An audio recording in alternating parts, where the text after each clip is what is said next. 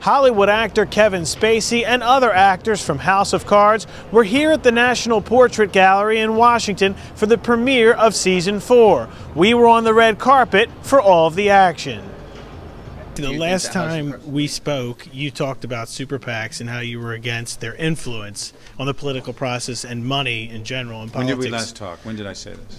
You said that during Abramoff. Oh, yeah. And so I wanted to ask you what you thought about Trump self-financing and kind of removing himself from that system. I'm not going to get involved in real politics. You know, when I did that Abramoff movie, I think that anyone has talked a great deal about the influence that money's had in politics, and I hope that we can get to a point where that starts to change. Thank you. A prominent Hollywood writer recently tweeted, actually it was yesterday, that all the people at his table at a dinner were Trump supporters, but they didn't want to really tell people. They said, "Oh, I would never say that publicly." He's in Hollywood. He's in he put this on Twitter, so it was all over the place yesterday. They are supporting at his table, and they're in a closet. They're in the closet about it. Yes. Do you see that?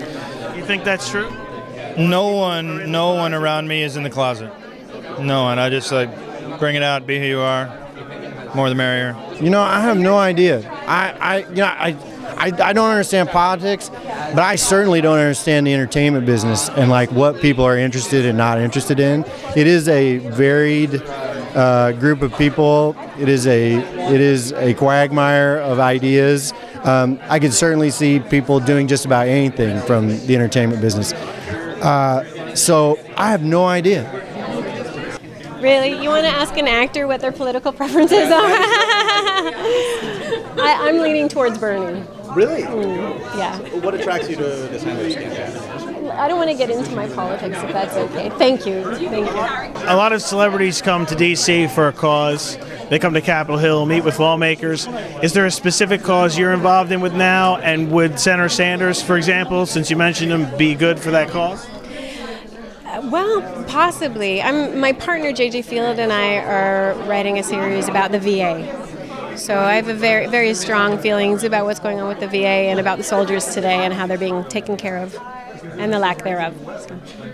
I think people have to get more involved sooner and probably at a more local level. I mean, we love the thing that, you know, sorry, forgive me, but corporate media sets up, which is like, oh, this guy versus this guy, you know, this MSNBC versus Fox News, and that's a good for them, and on a national level, it means something huge. But you know, who's on your school board?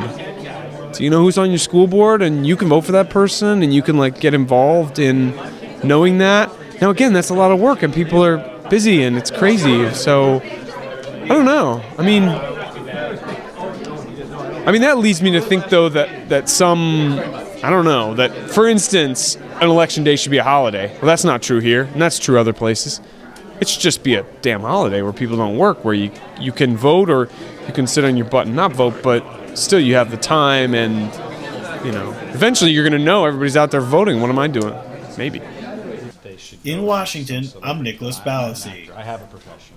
I work every day as an actor. I'm not a celebrity.